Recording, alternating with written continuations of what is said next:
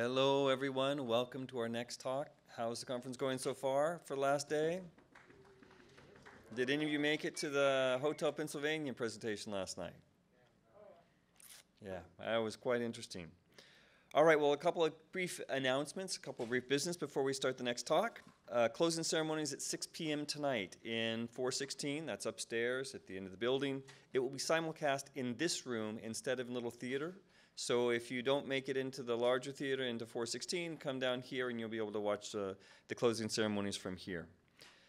We do need volunteers to help us do the loadout. If you're interested, Monday morning at 9 a.m. here at D'Angelo at the loading dock, whatever help we can get, stop by the info desk or reach out to one of the other crew staff members and let them know that you would like to help.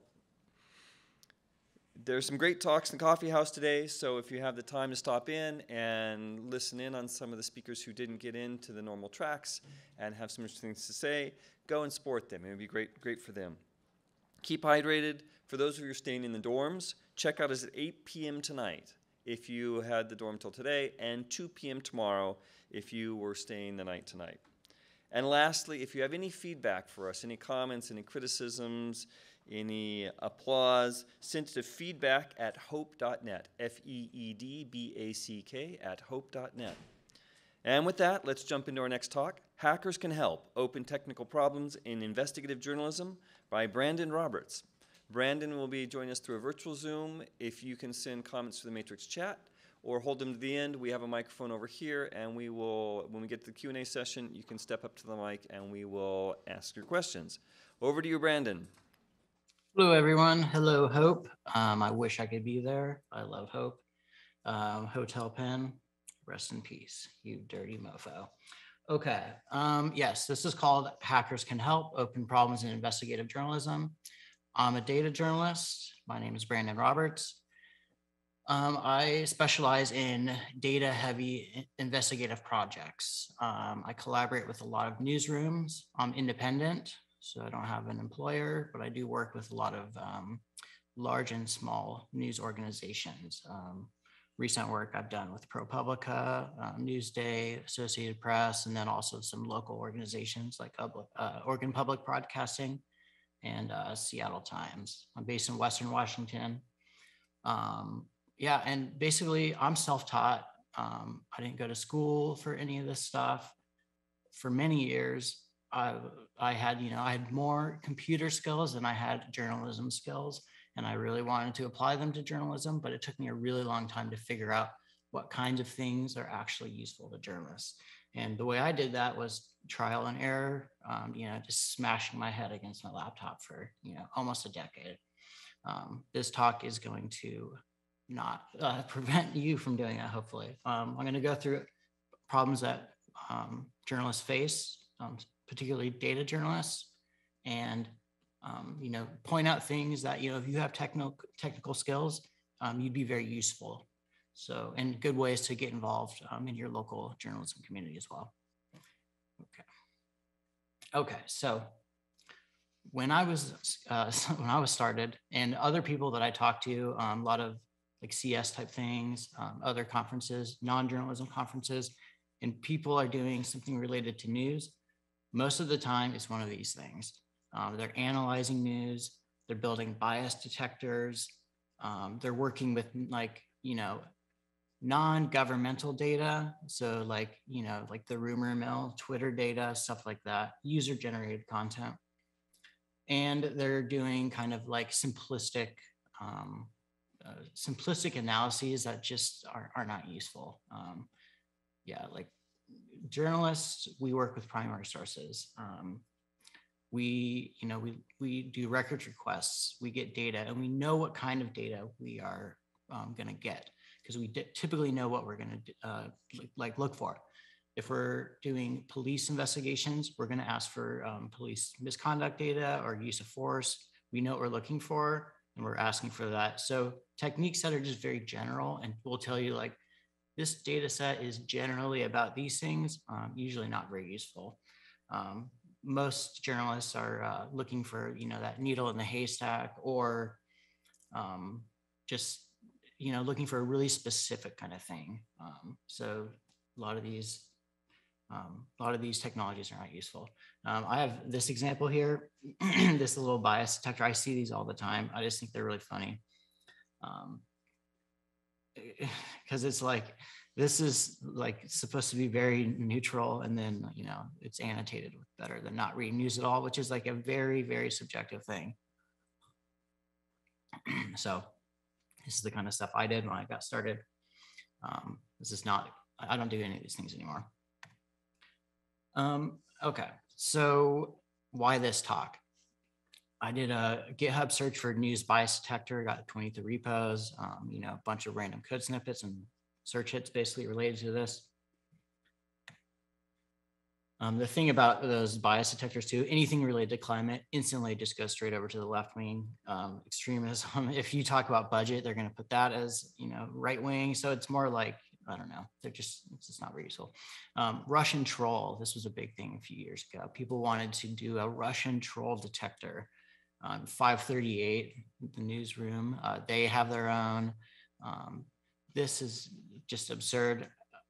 What's the difference between a Russian troll and just someone who's like really passionate about, you know, whatever political thing? It's very hard to figure that out, particularly in an automated way. And then, yeah, this like, it's not useful. Here's something that is useful though: records requests, FOIA tools that, you know, help journalists do records requests and manage FOIA. Barely any repositories around this. And every newsroom, every journalist, technical or not, has to do records requests. That's like, you know, it's a huge part of the game. And the fact that there's just so little on GitHub about that, it just kind of shows the lack of like literacy amongst technical people for journalists. Specifically a records request within like the journalism community, it's like almost a running joke that like every journalist has their own FOIA tool. The New York Times reportedly had like 4 internal FOIA tools. So not only are we like reinventing the wheel as an industry, individual newsrooms are also reinventing the wheel internally. Okay, and these are the things that data journalists actually do. We scrape data, we request data, we gather data from government agencies and corporations when possible. It's not always possible, but, you know, that's where scraping comes in. And then once we have our data, we need to extract, you know, meaningful machine readable information from it. So that's either extracting data from a PDF, it's doing something like OCR or handwriting analysis, basically turning human readable data into machine readable data. And then on the right here, we have building data sets. It's kind of like the final thing, the final step that you do when you're gathering data and all this. These are what I call the tools of the trade of data journalism.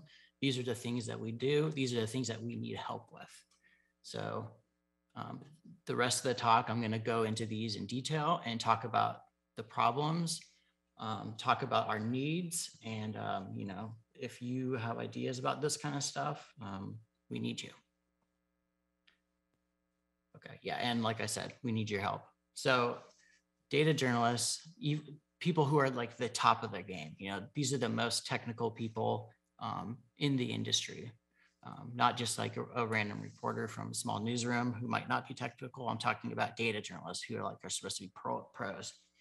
Amongst us, you know, we all have our own like cobbled together scraper scripts. They're trash code, you know, just trying to get them done quickly. We all have our own, like, we manage our own Selenium stacks because we need browsers, automated browsers. So like, you can't just, you need a headless browser. So you need to have a whole stack. So we all have that. We all do that ourselves. We all have like countless one-off throwaway extractor scripts. So I need to get specific information out of this one PDF. I'm going to write a script for that, you know, just thousands and thousands of code snippets just thrown away. We all do it. And then we all participate in like large amounts of manual, tedious data entry or transcription and stuff like that. And we're all reinventing the wheel. Very little code sharing because the code we're writing is so specific to the problem. Yeah, so there's just so much room for improvement here. Reinventing the wheel is going to be a common theme that you're gonna see here. The reason why I think our code is like this, like why it's sloppy, why we don't share, is because we're on deadlines. We're trying to get stuff done fast, and that's just not, it's not a great environment for like writing like a great library that everyone's going to use and share. Okay. All right. So data journalism as a scientific-ish process. I just want to kind of sketch out how we do our work. Like breaking news and other forms of news, it's a lot less structured. It's kind of like a reaction to an event. You dig in, you get context, race stories, whatever. Data journalism works a little differently. It's a little slower. So I'll break it up into these three phases. Hypothesis, what is our idea? What are we investigating? Can start with a tip, a rumor, just a hunch. I think that certain people might be evading campaign finance rules in a specific way. That's an idea that I can test. Once I have this idea, I'll gather data to see if I was right or wrong, or see what's actually going on. If I think that the police in my area are like, beating people up, I would gather use of force data. If I think police are arresting people unfairly, maybe I'll scrape the municipal court database. So that's where the web scraping comes in. Or I, request information from them. Then I would have to extract it, get it into something that I can use in an algorithm to analyze. And then once I have the data, I can actually do an analysis on it. Then I would check my hypothesis. Are people breaking the law? Are the police, beating up people? Then I can test. So we gather data, we use tools to process that data, and then we check our suspicions, see what's up. And then, that repeats itself. Just because you're using data, it doesn't mean that your method is science. It doesn't mean that your method is flawless. All data has limits. It's very important to know the limits of the data that you're working with. And you yourself can be a very strong and powerful source of bias.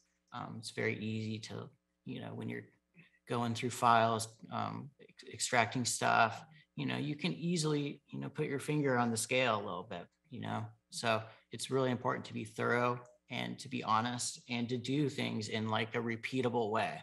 And that's why having tools that are shareable is important, because then other people can do the same experiment, the same investigation, and get the same results.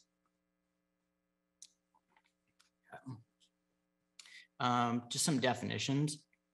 A CSV, a comma separated values file. We love these as data journalists. Basically, the goal of most investigations is take some data, somehow get it into a CSV. Because once you have it in a CSV, then you can do all kinds of stuff with it. Every language can read it easily. There's all kinds of awesome tools that can help you do, all kinds of analysis on it, just as a CSV. We have this great tool called CSV Kit. It allows you to do joins on CSVs, do all kinds of stacking and filtering and all kinds of stuff. It's amazing. So a lot of the stuff I'm going to show you is ways to turn human readable data into a CSV file.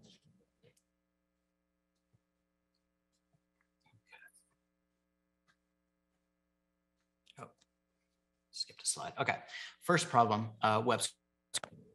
That is bots and browsing the web. Usually when you're scraping, it's downloading HTML, right? But not always.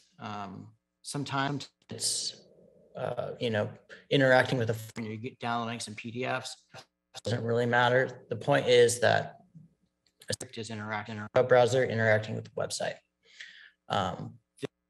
Web scraping used to be like a part of my work. Recently, like governments, especially in the local area, have they're becoming more technical savvy. So it's easier to get like an Excel spreadsheet from them. But 5-10 years ago, that was not the case. I scraped everything. So one of my largest scrapes was I scraped the entire Seattle Municipal Court database. So I had like nearly every misdemeanor going back to the 1970s. It's really important for us to be able to use a real browser, because most of the sites that we're trying to scrape use a lot of JavaScript, like really old sites using like old ASP and .NET stuff. You have to have a browser. So that means that we're doing a lot of Selenium. Yeah. Okay, so reason why web scrape. There's a lot of ways to do one thing. So these are the search buttons from all of the Canadian search pages. So for each province, you have like a way to search lobbyists to see, you know, lobbying for what companies are paying who. That all the information is online. Each product database, and these are the search buttons from each. Code, you can see the code from each too. The code is not always the same. This search button, it's an italic thing, and it's in a button, which is good, but anchor tag with an image. So your scraper needs to be able to figure out how to submit, how to do a search. And in a generic way is hard. So right now, there's not really any tools out there that can be like, hey, find a scraper at a site and hit submit, hit the search button. Even if we just want a search button, that doesn't exist. And that would be useful. Okay, so yeah, scraping is hard because you have to handle unexpected things. This site here, under certain conditions, will give you a search result, but under other conditions, it'll give you an old school JavaScript alert box. And you have to click OK, you got to make that go away. So if your scraper didn't know that that was going to happen, your scraper would break. So having a robust web scraper tool it's really hard to build, just because you have to know all the different things that are going to happen, or have thought of, oh, alert, what if an alert pops up? Okay, let's just put some code in there, hit a submit, and then if there's an alert, click that. All these things need to be. So if there was some kind of scraper library that did this, it would be super useful. Okay. And here's the Seattle Municipal Court site. The load times on this are an issue because they vary. You got to wait for that little scroll thing to go away.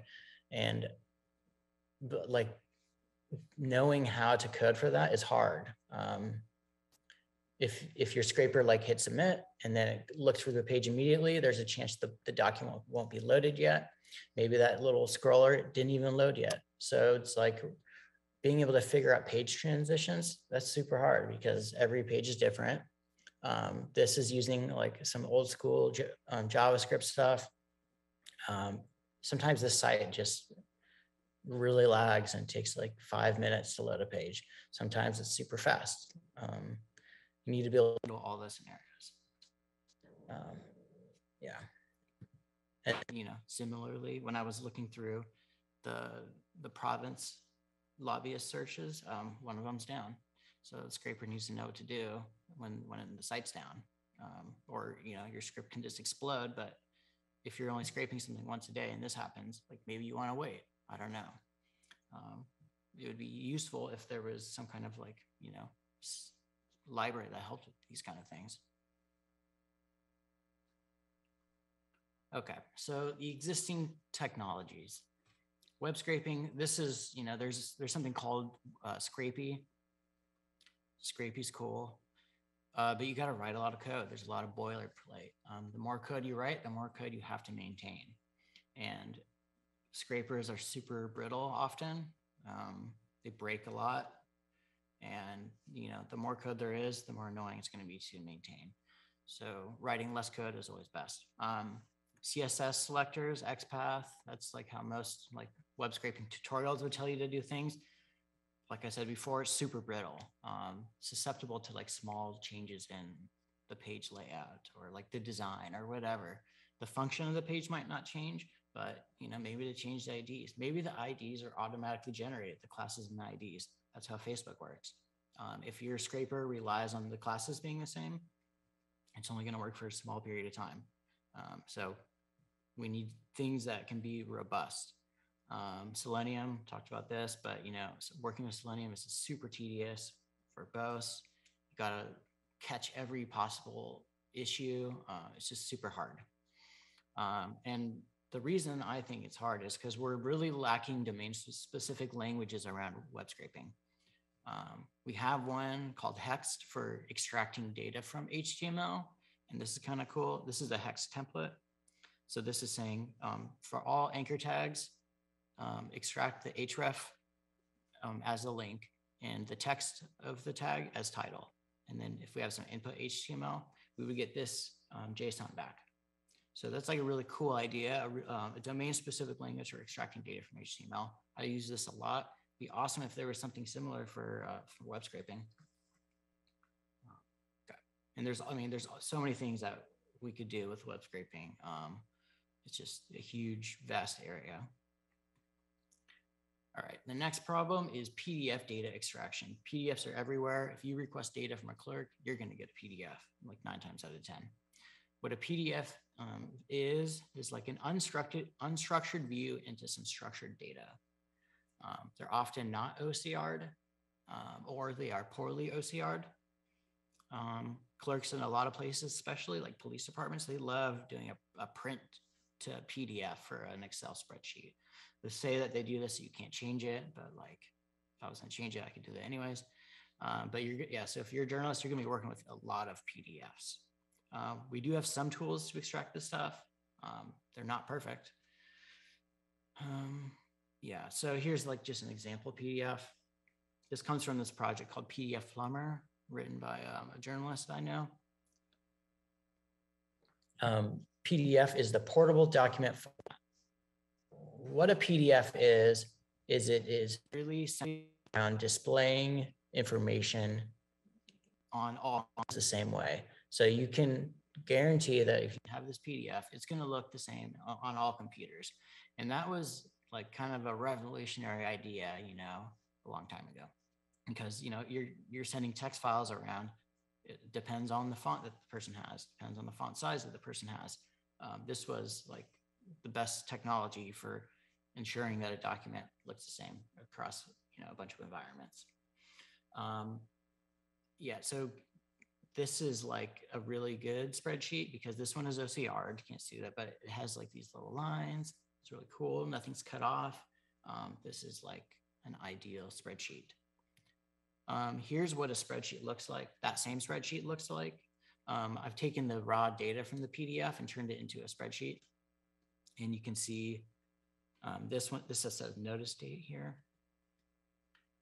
We have NOTIC, notice date. So each thing on a PDF, each letter, each line, has a location, where it is, what it looks like, all that. So it's like, there's no such thing as like a word. There's no sentence. There's nothing. There's just individual characters scattered all over on a page. That's what a PDF is. And that's why it's so hard to extract data from it. So here's another example. This is like a more realistic example of a PDF. This is from Vancouver, Vancouver Police Department. This is their use of force records. So if they use force against someone, there's a log of it. This is that log. This is just one page of it. This is like, obviously an Excel spreadsheet of some kind, and they printed it to a PDF for me. There's some problems here. It's cut off. The names are kind of split up all weird. This one here, just, it's not even on the same line anymore. That's a problem. But this is still considered like a really high quality PDF in terms of like extraction needs. We have a cool tool called Tabula. It can turn a PDF into a CSV file. It's awesome, but it either works or it doesn't. Using this, like all of us data journalists, like this is a rite of passage pretty much, writing something that works with Tabula. If you look at the contributors of this project, most of the people are like really highly skilled data journalists. Where it doesn't work is like right here.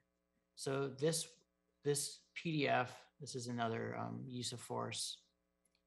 Oh, sorry, this is a complaints log from police near me.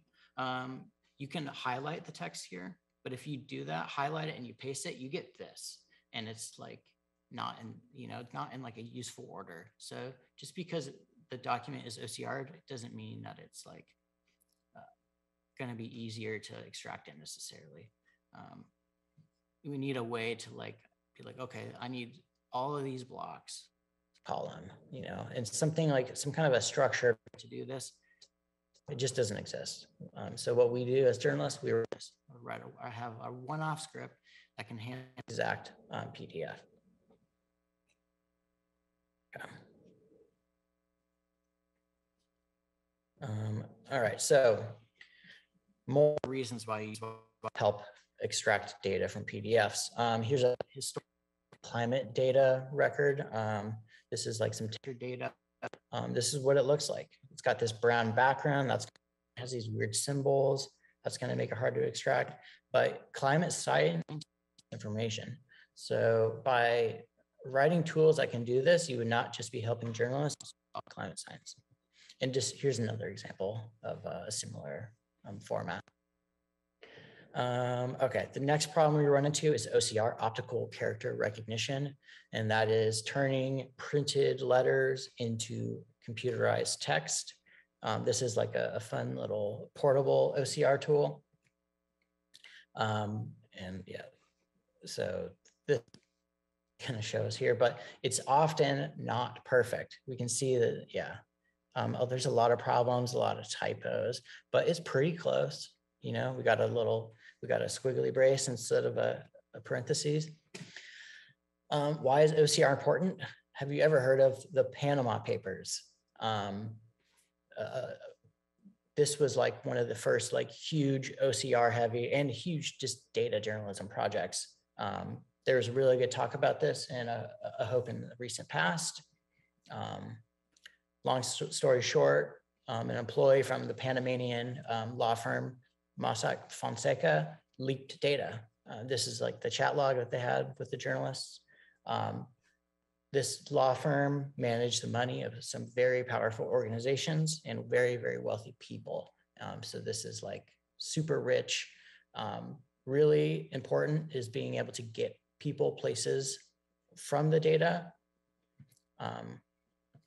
Yeah, so being able to link and trace people through this data.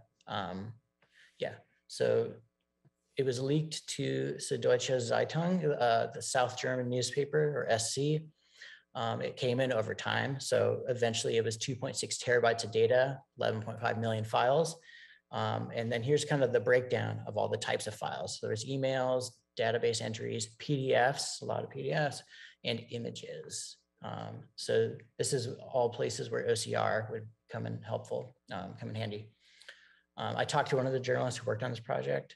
They used a tool called Nuix, which is something that like police and like homicide investigators and those kinds of higher level law enforcement agencies use to go through like evidence logs and stuff. It allows people to search. It does like some rough entity extraction. So it'll like identify people's names and like places and the names of things, proper nouns, that kind of stuff. It'll allow you to search them and be like, okay, give me all the documents talking about the Queen or something like that. You can do that with Nuix. It has a poor OCR engine. So if there was any kind of, problem with the scan of the document, some dirt on the Xerox copier or whatever, maybe the person's name, got messed up a little bit and now they're not going to be in the search results because no one's going to read 11.5 million files to find it. I talked to him. I was like, hey, what if someone developed a better OCR engine for Nuix? Would you rerun all the data? And he's like, yeah, we would definitely redo it. We'd probably get like, a lot more leads out of it. So like being able to do better OCR would have real world impact. So this here is a file that I requested from a police department. This is a complaint log against police officers, and it's in handwriting. This is how they keep track of complaints against police officers. I'm involved in a project where I'm like investigating police misconduct in my area, and here we go: favoritism, striptease dance, enticing female inmates to expose their breasts. Just handwritten record. If I hadn't just stumbled across this, probably no one would ever know about this. And there's really no good tools to do this kind of stuff. There's research papers, there's machine learning techniques that supposedly can do really good on handwriting, but there's no easy to use tools. Something like this would be just so helpful. Okay, the next problem here is form data extraction. This is kind of similar to PDF extraction. Here we have Romney for president placing an ad on First Coast News. First for you, I don't know this. This is a TV station. So $150. They're going to run some airtime ads between July 30th to August 7th, 2012. So being extracted data from this, it's not like in the PDF spreadsheet example where everything's in nice rows. This data is, the fields for this data, they're scattered all over the page. So being able to turn a form into like a row in a spreadsheet would be very, very useful.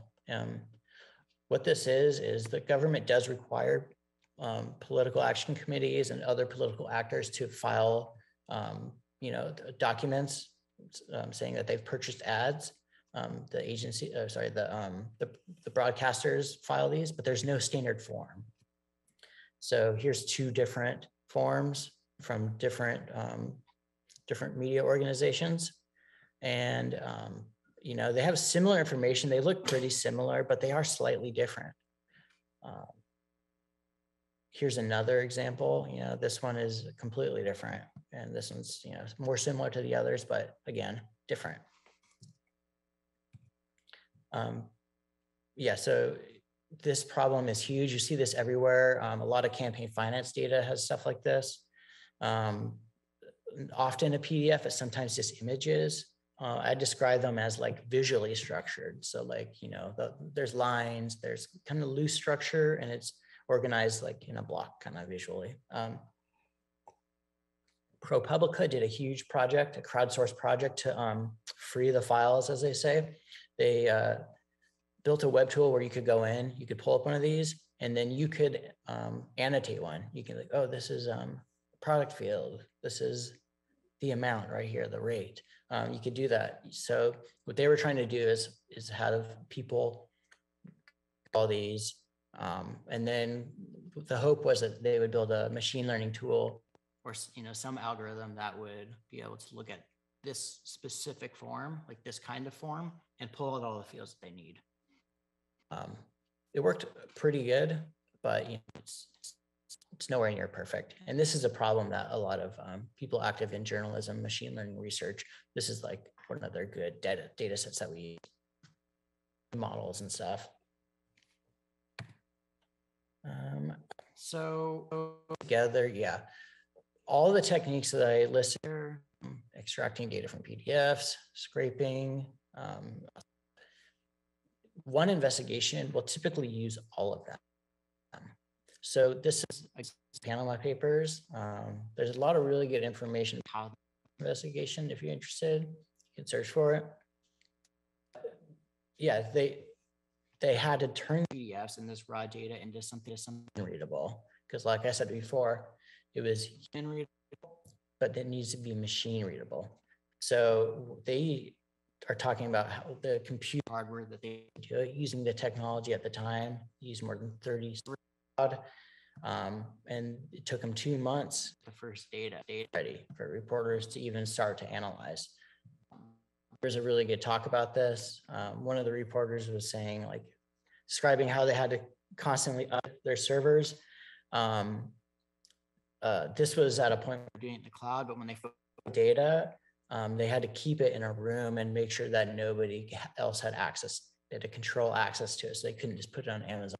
Because they didn't want the government to seize it or someone to seize it because it was stolen property. So yeah, scaling up this one server, using the technology at the time took a long time. So tools to make this easier, to make this faster, would just be so helpful, and would really just unlock a lot of investigations that aren't really possible right now. Okay, and why do all this? The point of doing all these things, scraping, extracting, is to build data sets. Data sets are like the bread and butter of data journalism. And we need to build our own data sets because most of the questions that we're interested in, there's no data set for that. If you want to know, like, I don't know, like a lot of climate stuff, hey, pipelines across the country, how many abandoned pipelines are there in the US? The answer is there's a lot because, we've been mining in this country for a long time and drilling. And there's no one nationwide data set describing that. Same thing with police misconduct. Newsrooms across the country are building their own data sets, trying to answer the question of, what happens to bad cops? What causes police to be fired? How many use of force events are there? Does my state have more than other states? These are not questions that you can answer right now because there's no data set for it. So if you want to help journalists, the single most helpful thing you could do would be to build a data set. But that's not easy. That's hard. That's a long haul. That requires dedication. But it can have huge impact. I have this example here. This is the California Reporting Project, started in 2018. They gathered basically like anytime an officer got in trouble, they got that record. They requested that record, and they tried to request it from as many police departments across the entire state as they could. And that was like a team of 50 newsrooms across the whole state. And they were using very low technology methods to do that. So if you had, some technology, some scraping, some requesting, ways to automate records requests and manage those and pull in the data, you could do really great work. And you could do it on any subject you're interested. I just talk about climate because that's a big one. But anything related to criminal justice would be huge. Campaign finance, there's campaign finance data like all over, but bringing it all together in a specific way, always helpful. Advertising information, Google, Facebook, these companies are not transparent about advertising. You can help build a data set about that. And these things would just be so important, so useful. Okay, so I'm going back to like the science process of data journalism. This is the data set building process. You're going to prepare, so you're going to do some research. You're going to figure out who or how to get the data you need. Who do you have to ask? Where do you find it? Things like this. You want to do this in like a repeatable and reproducible way. So that if you need to gather more data later on, you can do it in the same way. So yeah, you just really want to be systematic. And what you put in the beginning in the preparation phase will just pay dividends later on. The gathering phase, that's where these tools come in, extracting forms, getting stuff out of PDFs, gathering, scraping tools. This is a very tool-based part of the process. And then once you have it, you also need to process the data. That's where more tools come in. These two parts of the process, very tool heavy. And this is the area where journalists need help. Right now, the machine learning tools that we have, they're oriented towards the needs of big tech. So, recommenders. Yeah, if you need a recommender, there's so much technology available for you. If you need to analyze handwriting from a handwritten police report, you're out of luck because Google and Facebook aren't going to make money off that. So there's just not as much research into that area. So yeah, once you've gathered and processed the data, analyzing it, that's your next step. You need to turn your data into a story. Computers understand data, humans understand narratives, and cause and effect. That's what humans understand. And that's not always easy for technical people. So once you have the data, like I said, the data is not the story. You can share the data, but that's not a story. You need to know your data. Read. So, you know, you've done all this work, you built this amazing data set. You need to understand it now. You have a good idea of where it came from and how it was built. So you might know the pitfalls of it and what it's not, what it doesn't contain, but you really do need to read it to understand what it is you've collected, gathered. To go beyond the data phase and start publishing, I recommend that you partner with a local news organization. That's going to be your best bet. They don't have the resources or the know-how to build data sets, to do these advanced scrapes, to build these tools to extract stuff out of PDFs. Chances are they don't know how, but they do know how to build stories. They do know the context of the thing that you have, most likely. They do know like what kinds of things are important politically in your area that, you know, would have ramifications for your data. So it's potentially a very mutually beneficial partnership. You can also reach out to academics. Academics are kind of in a similar boat, you know, can always use help with technical type things. And obviously a combination of the two, academics and reporters, that's even better. I helped with a story, ProPublica and the Palm Beach Post did something called Black Snow. It was about sugarcane burning. So in Florida, they allow sugarcane farmers to burn their crops, and they do it in an area only on certain days when the wind's not blowing towards like where rich people live, basically. And the whole industry was just saying, well, it's fine. It's not toxic, even though there's black smoke and people get hospitalized. They're like, no, that's unrelated. We have it tested. We're fine. There's no problems here. Local people didn't believe it. Scientists didn't believe that. So they actually partnered with academics, you know, pollution, like air scientists or whatever they're called. And they put out sensors and, you know, they did the science that the EPA wasn't doing. Yeah, so that's a case where partnerships, news and academia could be very, very fruitful. Something I like to tell people is like, if you're interested in news and reporting and investigative stuff, there's a place for you in the industry. There really is. It can take a while to get involved, but the journalism scene is changing. Collaboration and cooperation amongst people is becoming increasingly embraced. Yeah, and local, like if you're gonna reach out to someone, find your local newsroom. It might be small, you know, a lot of local newsrooms are only like 2 people, 3 people. I live in the capital of my state, and the local newspaper here is 3 reporters. That's it. So local news is shrinking and it needs your help. And like I said, collaboration, you know, it just, you do such good work when you collaborate. So the more people that you can talk to, the better.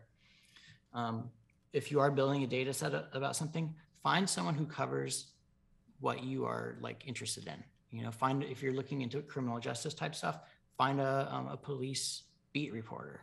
Figure out who covers the thing that you want to work on and talk to them, because that's going to be your best bet. Budget might be a problem though. News, you know, they only have a few people working. They probably don't have a huge budget, so they might not be able to pay you very much. That's just one of the sad realities of the industry right now. There's just not a lot of money in it, especially smaller organizations. Like a lot of them don't have a freelance budget. So what I do find is like, if you work with them, they will try to do their best to compensate you. But you know, you can't do it for the money for the most part. Potential cons of you know, working with other newsrooms is they might ask for exclusivity. You know, they might want to say, hey, can we not share this with anyone until we publish our first report? That's gonna be something that you're gonna have to like really consider and say, is that, am I okay with that? That's, you know, it's always a trade-off because people want to release data now. But by holding on to it and working it, as long as you are actually going to share it, you could increase the impact that you could have by, kind of carefully crafting your story and doing a thorough investigation rather than just gathering some data and just spitting it out there, which you could put a lot of work into it, and that can have very little effect because, there's signal to noise ratio. There's a lot of noise out there. It's hard to find the signal. So your data could get lost. The other thing is bias. Really, really you have to try to not be biased, not appear biased.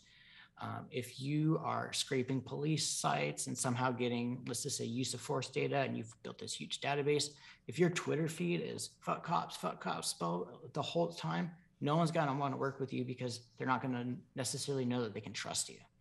I don't believe that impartiality is like, a real thing. Like everyone brings their own bias to whatever they work on, but trying to like really try to be as neutral as possible goes a long way. And particularly stuff about that affects you personally. When I was working at a newspaper in Texas, I would have people all the time come up to me and be like, hey, I got this story, I gathered all these documents. They're going to build this bridge in my neighborhood and it's going to allow poor people to come over here. And here's all the reasons why it's fucked up. But none of the reasons were the real reason that you knew they didn't want it. So it's things that affect people very personally. It's just hard not to be, biased in your own favor. So just be mindful of these pitfalls. Okay, and then resources. If you want to get involved in data journalism, these are resources that you can reach out to, look into. NICAR and IRE. IRE is is Investigative Reporters and Editors. This is our trade group, basically. And we put on an awesome conference called NICAR, National Institute for Computer Assisted Reporting. That's what we call doing journalism with computers, which is now something everyone does. But there's an amazing conference, and there's a mailing list on there. You can reach out on there. You can always be able to work with on there. Open News is an organization. They help facilitate creation, and they have like a technology side too. So, if you just have a tool that you built and you think journal would be interested, to Open News. They have a blog. They have a large network. Big local news. They also facilitate collaborations between newsrooms. They are particularly focused on trying to help smaller news. They are centered around data. So if a data set that you want to get out there, big local news will host it for you. Will put it on their site, even if it's huge. They have all ways to archive, and even like they have a network of small news. So you might be able to hook up with a room through them. The IWL Society, really cool organization. They have trainings and stuff around kind of like helping non-represented people kind of journalism. And then City Bureau, a really cool example of what can be done. They hired like just average people, like go and sit in on council meetings and meetings at the school, just training people to get in their local basically. And they have like a subgroup called City Scrapers. Really, people scrape data from their local governments and gather it. So yeah, these are resources that you should look if you're interested in data journalism, want to get involved, and want to try to find, something local that you can get involved with. These are all good resources. Okay. Yeah, so you can always contact me as well on Twitter. You can go to my site. Reach out, if you're trying to get involved, or you have a tough, or if you think you have an awesome tool that journalists will need, reach out to me. I'd love to chat with you all. And that's what I got for slides. So if anyone has questions, I would take one. All right, we have time for just a couple. We've got like 2 minutes for Q&A. So we have one live Q&A question here. How much time do you spend scraping social media sites looking for data about individuals? Data on individuals, I don't do at all. Data on what YouTube recommends me, on actors or advertising on Facebook, I don't do that very much now, but that sometimes especially when I'm doing research into like and stuff, I want to see what they are paying people to see, like that. And a related question, how much effort do you spend looking at the Wayback Machine? I work at the Internet Archive, so I'm particularly... Oh, I love the machine. I use it like every day, probably. Yeah. All right, one more question from a speaker here in the audience, and I think we're going to be at time. Okay, so I'm an editor with IEEE Spectrum, so it's great to see you looking at these tools instead of us. One thing I would also make an appeal for is maybe a regex helper. So these are data sets, as you know, we can't use machine learning on them. They're not really that big enough. But something if I'm searching for, say, let's say scheme programmers, job listings for scheme programmers, and then I don't want to pick up ads that are pension scheme, but I don't want an ad that is, I want a scheme programmer and I'm offering you a pension scheme. So tools that would help people build regex, and also journalists, I think, trust regex more because they feel more deterministic than ML. So I would just add that to your pile of wish lists. Right. Yeah, I think that's a great one. Regex, super, use it way more than machine learning because it's understandable. You can explain it to people, and you know how it's going to work every time. All right, well, thank you so much for your talk, Brandon, and thank you for the audience for participating in the talk. There were a number of questions in the Matrix chat stream. Go ahead and keep asking them. Brandon can access that, and he can answer your questions there. If you want to ask questions since the session is now over, come back in 10 minutes. The next session will be School Districts Should Not Be in the Business of Intelligence Collection. Should be a good talk. And remember, the closing ceremonies will be simulcast in this room, not in Little Theater at 6 o'clock. So come for the closing ceremonies.